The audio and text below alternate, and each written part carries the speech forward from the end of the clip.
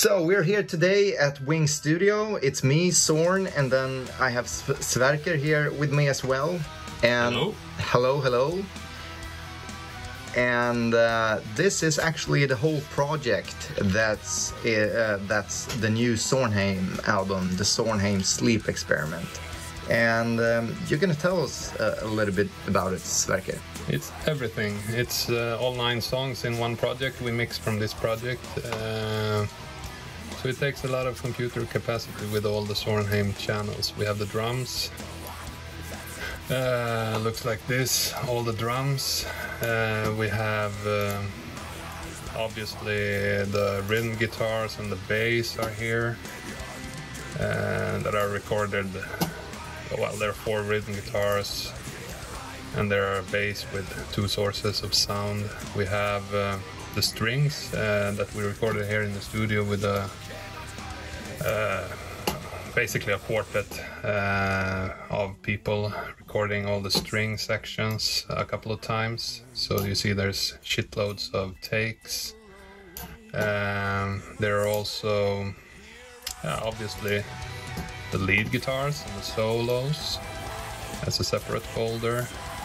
I like to folder everything to make it somewhat possible to control. So I make these folders for each kind of sound. Here we have all the clean guitars in one folder, and the acoustic guitars and the 12-string and everything. And then I have like a big folder here with everything that is, it says synth, but it's not really synth. It's all the sound effects, the orchestras and stuff like that. And then obviously the vocals is a separate folder. So Bendler is doing both growl and a lot of clean vocals, and also the backing vocals. And the only thing that is not in this mix project is I have a separate project for all the choirs that I've mixed separately and then inserted into the mix, and so they are only a stereo channel in the end that I have in this project. So yeah, this is the whole album, 9 songs and a lot of channels. Yeah, and today we're gonna look a little bit closer on the latest single that we've released, Keep the Devil Away. And like I mentioned earlier, the song actually came about when I was pretty frustrated because I actually was stuck with arranging the opening track, the grand finale there. I was stuck there, and it made me very frustrated because I wanted to keep the flow going with the composing flow that I had going, and so I decided to close that project and basically open up a fresh project, and I just added this very simple drum beat to it, and then I started hammering on the rhythm guitar, and I think you can actually hear that quite well on the first riff. It's a very primal riff, and you know, it's open strings, and we're actually gonna listen to just the rhythm guitar, the bass and the drums, and you can hear the primal aggression that's put into this guitar riff. Play it, Sverker.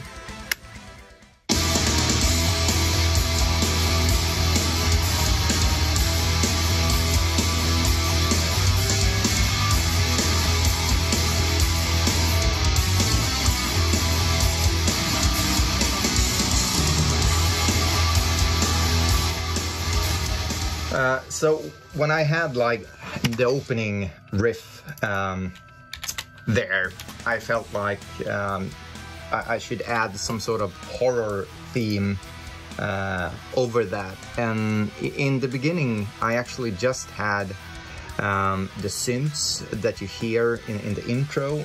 So at that point, the theme had this really strong horror vibe. But I felt that actually it would suit quite well with some of my trademark Zorn leads on it as well. So I ended up dubbing the theme with usually the way I dubbed it the way that I usually record lead guitars. So there's like one high melody, and then there's an octave below, and in the end there I've added like a harmony to boost up the climax for it, and this is actually the only theme on the album that's recorded with a wall pedal. Maybe we can play it.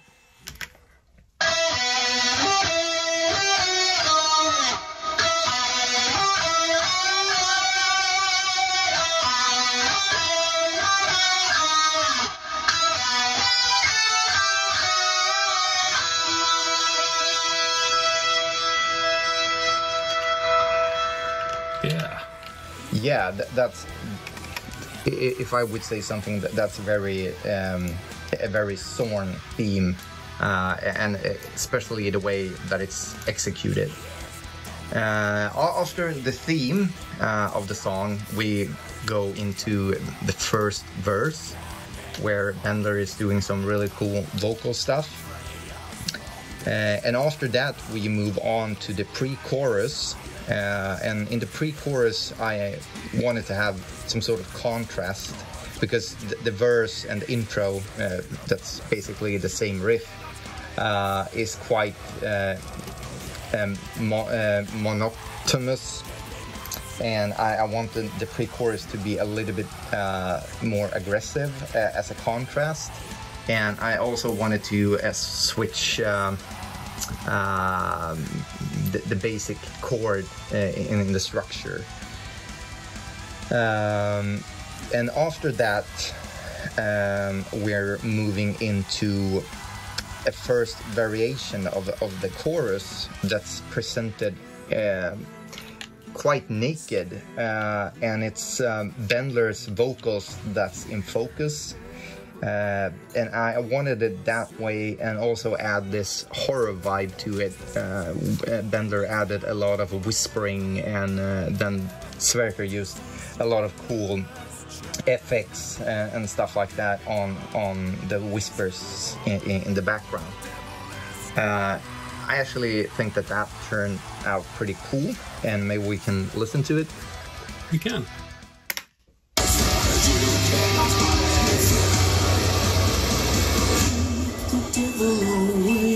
Keeping us straight, here I come. Keep the devil away, keeping us straight, here I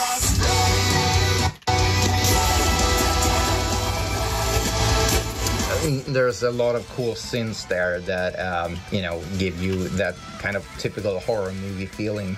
And after that, there's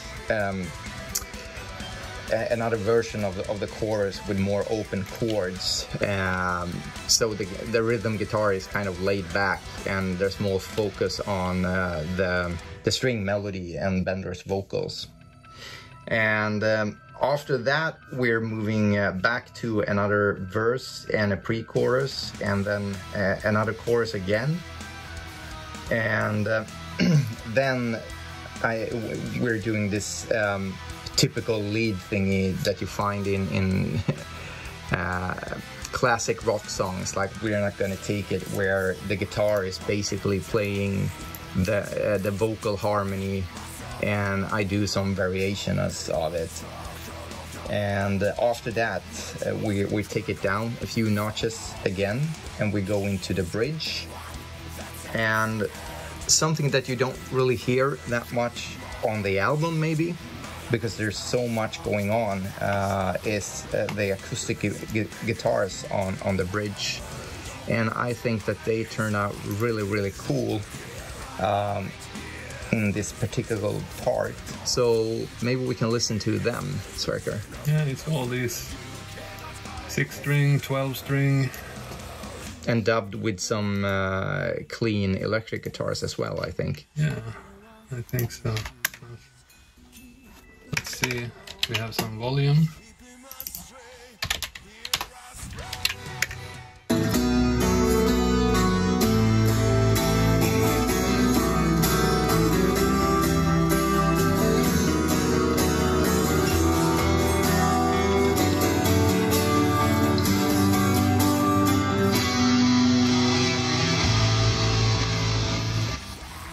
after that bridge, we move right into the epic twin guitar solo. And the idea with that was that I wanted the song to end with this grand guitar theme. And it starts off with just one guitar playing one theme. And then we go into a part where both me and Skukka are playing some sort of fugue, I guess you would say it, because there's like a string melody that's working behind the lead guitars there. And I'm actually very happy with how that turned out.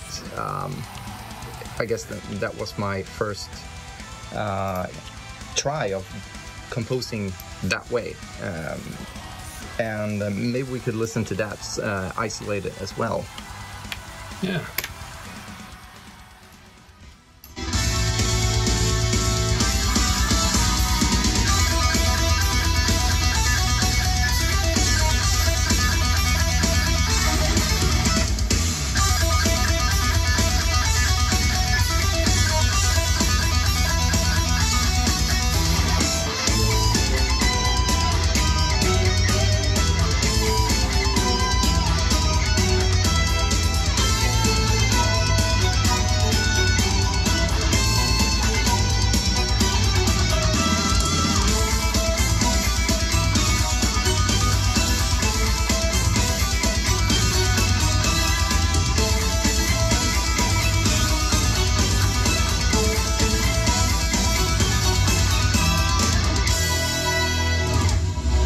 And that's it for today.